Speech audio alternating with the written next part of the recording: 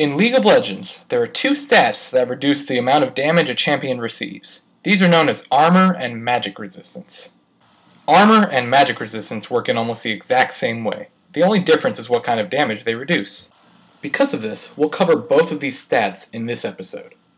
In order to understand armor and magic resistance, we must first understand the three types of damage in League of Legends.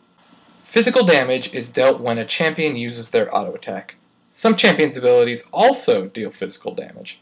Armor reduces the amount of physical damage a champion receives. Magic damage can be dealt in similar ways, but is most commonly from an ability.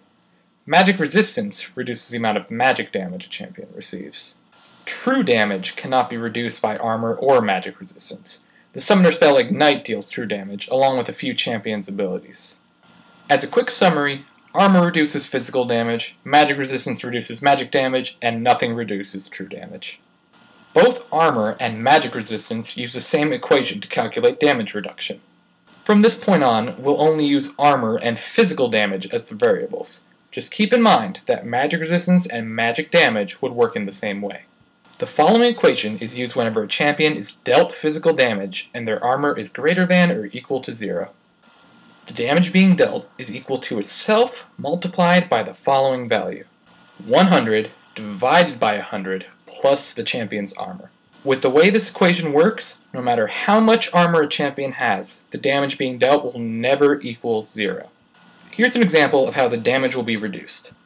Let's say Heimerdinger has 10 armor. He is hit by Twitch's auto attack, which deals 55 damage. With this equation, the 55 damage is reduced to 50 damage, which is what will then be applied to Heimerdinger. There are also two variables that come into play regarding armor: armor penetration and armor reduction. Both of these stats allow an attacking champion to deal damage to an enemy champion while ignoring armor equal to their armor penetration and reduction stat. However, there are two major differences regarding these stats. Armor penetration only applies to the attacking champion rather than the champion receiving damage. This means that if two champions are dealing an equal amount of damage to a single champion, if they have different armor penetration values, they will deal different amounts of damage. On the other hand, armor reduction will affect all damage dealt to the champion that it is applied to. This means that if a champion has their armor reduced by 10, all physical damage dealt to it will ignore 10 of the champion's armor. The other major difference is that armor penetration cannot ignore more armor than the champion has, essentially meaning that a champion's armor cannot be penetrated past 0. Armor reduction, however, can reduce the champion's armor below 0. If this ever happens, a champion will actually be dealt extra damage, since its armor is in the negatives. There is a second equation used to calculate damage when a champion's armor is less than 0, so let's look at it quickly.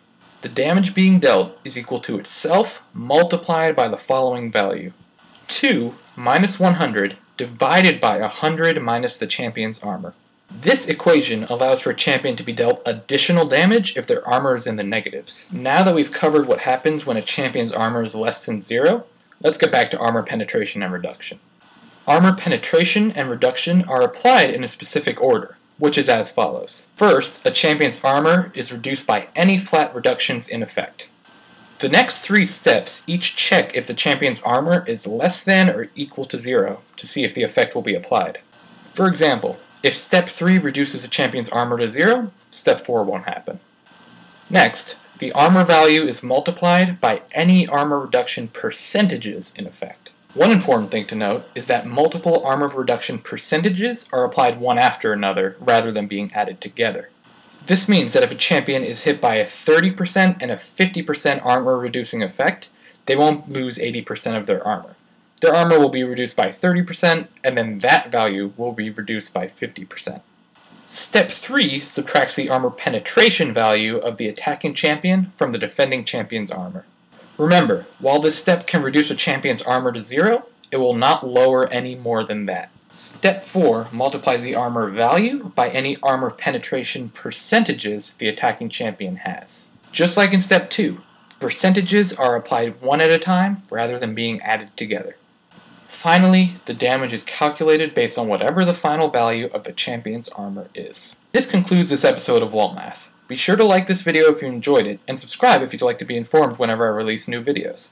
If you have any comments, questions, feedback, or ideas for future episodes of LoL Math, feel free to post in the comments section underneath this video. Also, check out the previous LoL Math video by clicking on the annotation on the screen. Thanks for watching.